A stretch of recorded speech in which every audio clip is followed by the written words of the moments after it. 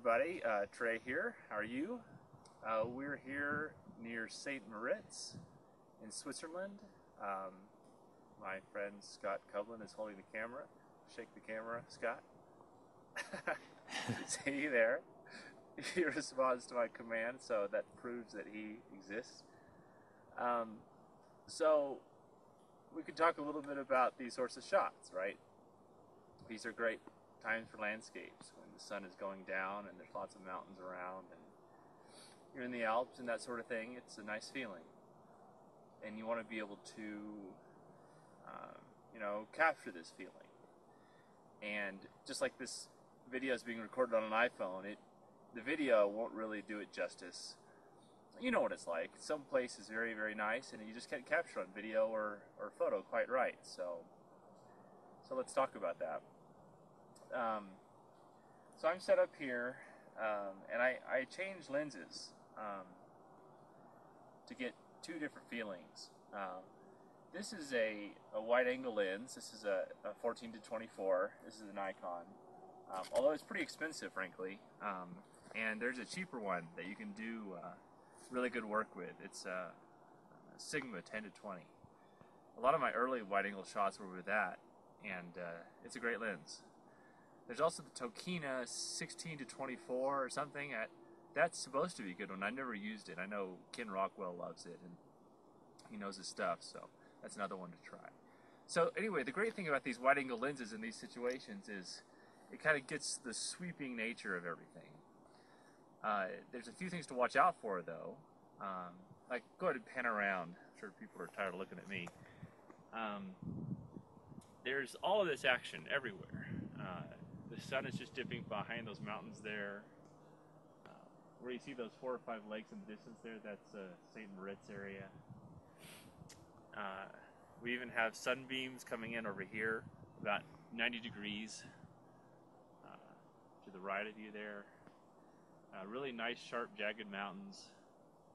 The clouds are changing every few minutes. The clouds are starting to get this sort of yellow hue. If you hold it up, it should expose for the sky, and you can kind of see the yellow hue in the clouds there.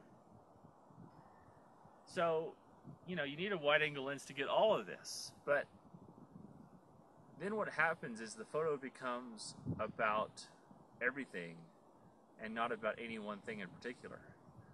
And one of the problems is that if you look at these peaks over here to the right, zoom over on those, Scott, you can see that those are really interesting shapes, really nice angles, very rugged and interesting, and they look nice with the sun and the silhouetted yellow light, golden light around there. And so the problem is with wide angle is that gets lost. So you really have to begin to learn or get used to switching lenses a lot. And when you take a wide angle shot, everything is so interesting. You keep going wider and wider and wider because you think, oh, that's cool, that's cool, that's cool. And eventually the shot becomes about everything and no one thing in particular. So I do grab these multiple shots. I grab the everything shot, so it gets everything.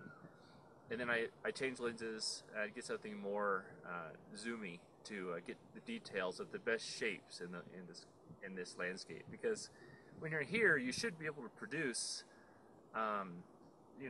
20 takeaway shots that you're pretty proud of. You're going to have 1 or 2 that are really stand out, but you should have 20 that you walk away with. And you really have to change lenses to do that. Another nice thing to note is that the sun, see where it is right now? It's behind some clouds, it's about to dip behind the mountains, and this is kind of technically the sunset or whatever. But if you have a tripod, you can stay out here for another hour or 2 because the light will stay amazing for quite a while.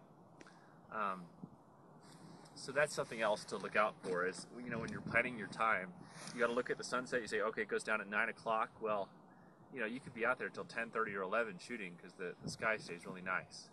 And really only after the sun goes down does the sky really start to change color and be interesting. Here's one other tip with this wide-angle lens here, and that is whatever's in the center is really tiny. and whatever on the edges gets really big and stretched. It's okay for things to be stretched outside because they're just mountains, and a stretched mountain looks like a mountain.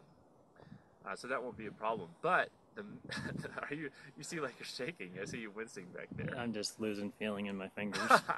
It is cold out here, man. It is really cold. So watch out what you aim at with your lens. Typically, you tend to aim at the most interesting thing, but the most interesting thing will be the smallest thing. So try to push the most interesting thing to the edges, and that will grow big and nice and tall and long and be even better. So anyway, that's a few tips for you. Hope it helps, and let me know if you have any questions.